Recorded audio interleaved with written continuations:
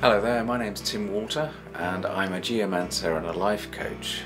Now the geomancer is about helping people feel at home in their houses by clearing them of lingering detrimental feelings using subtle energy management techniques. And what I want to do today is to tell you how that you can also help your house feel more like a home so that you can enjoy it and relax in it by using some of the techniques that I use when I'm clearing a house for a client. We bought our house some 2 years ago, and when we moved in it was in a pretty rough state, having been empty for some 6 months or so. And we knew though that really all it needed was some decoration and some building work to pull it together, change the room layouts a little bit, and it would be the home for us for a good couple of years or so, and that's exactly what it has been. Now sometimes houses can feel downright uncomfortable and even have active detrimental aspects to them which can be quite alarming. At worst these are what people call ghosts. So ghosts interrupt our lives. They're relatively few and far between, don't very often come across those. But more often than not, the feelings of being ill at ease in your own house are actually caused by the emotional state of people that have lived there before you. If you've ever walked into a house after the owners have had a massive great row, for example, even though they may be out of the room, you can still feel that lingering energy of that row in the space. These days, more and more people are becoming more aware of the benefits of living mindfully, and that is by using meditation to counteract the speed of modern stressful life.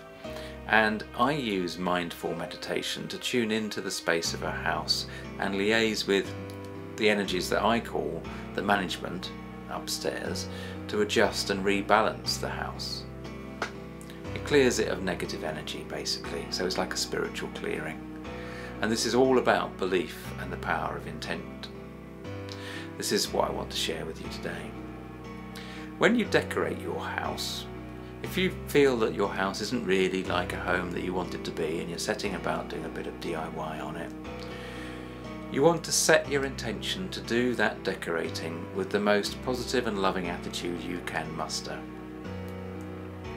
If you really feel passionate about the way that you want the room to feel, and you feel passionate about how grateful you are to the house itself for being there for you, just feel yourself falling in love with the structure of the house and feeling a real connection to it as you paint it or put up the wallpaper. If you can do that, then you're really going to be able to put that energy into the space, and that loving positive energy is going to be far more powerful than any negative energy that's already there. If you can get to a fraction of a connection at the heart level to a place where you live, you can start to really readjust the feelings of the house and start to make it feel more like your home.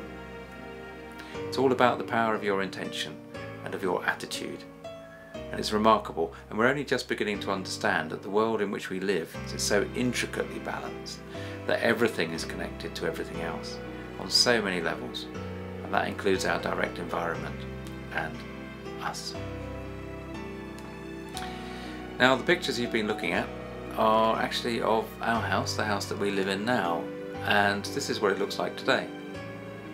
So it's quite a transformation. We've done quite a lot of work in the last couple of years.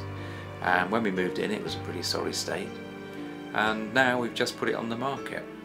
It actually sold within 3 weeks, and one of the things that the lady said that came along to buy it, she said, this house actually feels more like a home than most of the houses I've been in. If you want to stay tuned to this playlist, then subscribe to my channel, because I've started negotiations on a house now that requires even more work than this one did.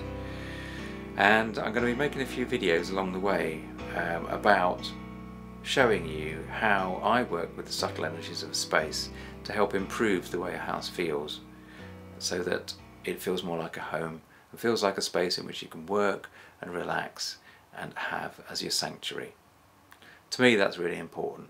I really value my home space.